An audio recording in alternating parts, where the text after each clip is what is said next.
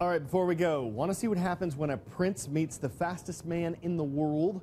Well, that is champion sprinter Usain Bolt with Britain's Prince Harry.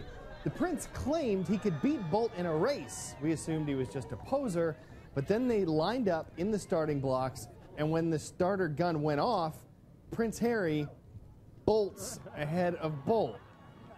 All right, slight chance here the champ let him win. Maybe Harry jumped the gun. Either way, there's a good chance something strange was afoot.